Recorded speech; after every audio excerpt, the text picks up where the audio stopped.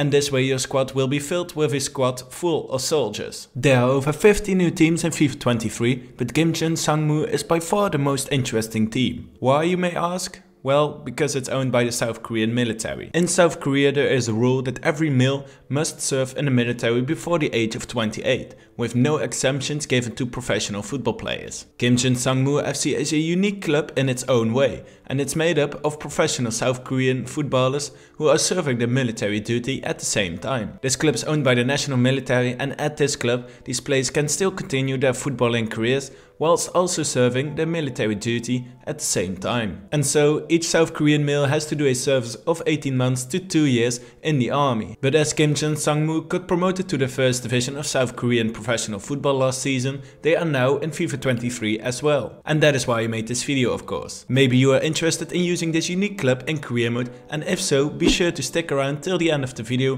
where I will give you a few tips and rules you can follow in a career mode with Gimcheon Sangmu. Anyways, as the club squad exists of players in the army, there is a huge overhaul in the squad every 6 to 12 months, as there are players who begin their military service duty, and there are also players who leave the club on a consistent basis as they reach the end of their period in the army. And because of this, their squad is consistently filled with 30 to 40 players in total. There are a lot of professional South Korean footballers who start their military service each year, which means the club squad has to be very selective. And of course, not every South Korean footballer is fortunate enough to get an invite to play for Gimcheon Sangmu. Playing for them means that players can still play professional football on a regular basis whilst doing their military services. Players who are not selected or not deemed good enough to play for the club cannot play for any other K-League, K2 League or even a K3 League team during their period in the army. They can however play for a K4 League team, but that is similar to a semi-professional level. And this also means that these players have to do other work throughout the day, as they don't have to train 5 or 6 times a week. But there is a way to get out of this military duty, or at least for a big part of it. You might know about the story of national team captain Heung-min Son. The Premier League star had one last chance to win a gold medal at the Asian Games, or otherwise he would have had to leave Tottenham for 2 years and serve his military duty in South Korea. The 2002 South Korea World Cup squad also got an exemption of serving their military duty, as they managed to reach the semi-finals of this World Cup. Although this is still one of the most controversial World Cups in history due to apparent match fixing scandals from South Korea, all of their players got an exemption and didn't have to serve the full 18 months to 2 years of military duty. Fortunate enough for Heung-min Son and every other South Korean footballer who were playing in the 2018 Asian Games,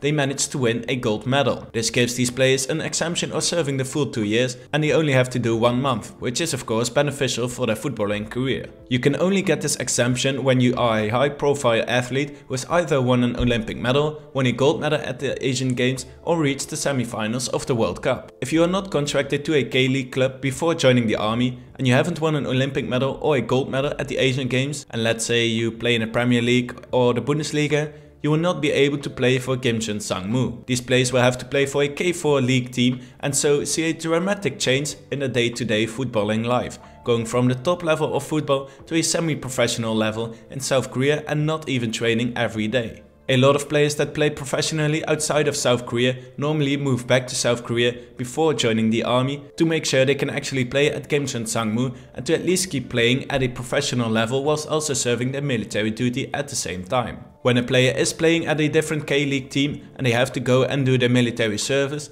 their current contract at their club is put on some sort of pause. The players won't get their regular football salary, but get a similar salary every soldier gets. And let's say if a player still has 2 years on his current club contract and has to join the army for 2 years, these years will basically be put on hold. And when the player finishes his military duty, he can go back to his original team and play there for at least the next 2 years. And just to be clear, the players aren't on loan during their period at Gimcheon Sangmu, despite it looking like they are. As Gimcheon Sangmu has a very unique selection process, this can lead to some interesting things that can only happen at this club. Because the pool of players that are available to the club isn't decided by them, the squad might be quite skewed at some points. The club might get 5 or 6 K-League quality strikers at once and only have 1 the next season. This causes a dilemma for the club every season. And just to give an example, when the club has a lack of defenders, they can pick a few lower quality defenders, but that would also mean that there are a few K1 League quality strikers left out.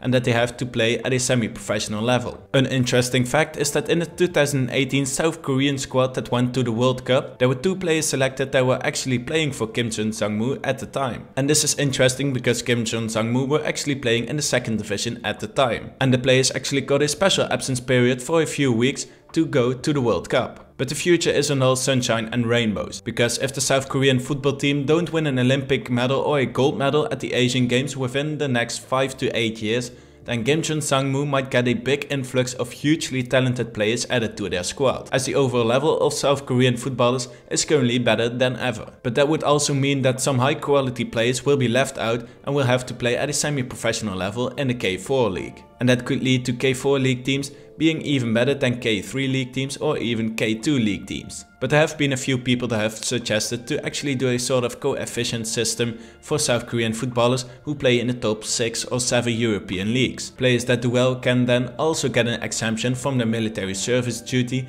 continuing their footballing career like normal. This would also benefit the general level of South Korean football, the general view of South Korea in other continents, and it would make the national team much stronger as well. I will now give you 8 tips on how you can implement this in FIFA23 Career Mode if you want to do a career mode with Gimcheon Sangmu. First off, the squad. In terms of bringing in players, I would recommend to mostly use the loan system and just loan in players for a 1 or 2 year period. If it's not possible to loan certain players, you could try to buy them, although the club has never bought any player in real life and you will have a very low transfer budget from the start. But of course FIFA isn't the most realistic, and because you can't get players the same way Gimcheon Sangmu gets them in real life, then I will accept the fact that you'd have to buy a few players with a transfer fee. Regarding players that have to leave the club, you can't keep players for more than 2 seasons. If you loan in players for a 2 year period, then this period will run out like normal. If you bought players with a transfer fee, keep track of how many seasons each of these players are at the club. If they reach their 2 year period, sell them, or if you don't get any offers, terminate their contracts. Be aware that you can't buy or loan any of the players that were in the 2018 Asian Games South Korea squad. Of course, this squad won the gold medal and these players didn't have to do military service at the time. You can see the full list of players that were participating on your screen right now, with the most notable players being Heung-min Son, of course, Hwang Hee-chan, who now plays for Wolves, and Kim Min-jae, who now plays for Napoli. And if it wasn't clear enough, you can only sign South Korean players in a safe with Gimcheon Sangmu, and this way your squad will be filled with a squad full of soldiers. Be sure to use the search players option in career mode to find yourselves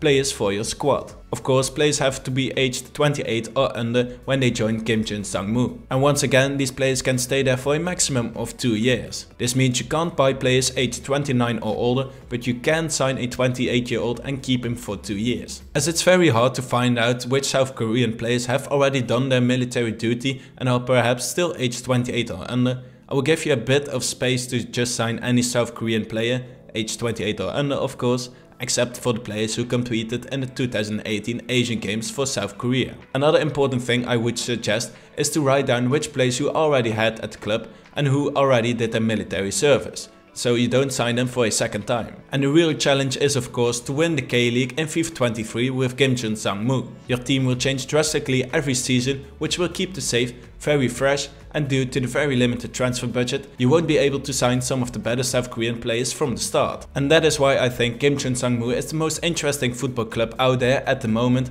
and if you want to try them in FIFA23 Career Mode, you should definitely give them a try. If you enjoyed this video, then be sure to give it a like and subscribe to my channel to help me get to 20,000 subscribers, and let me know in the comments if you will do a career mode with Gimcheon Sangmu in FIFA23. And I will see you at the next video.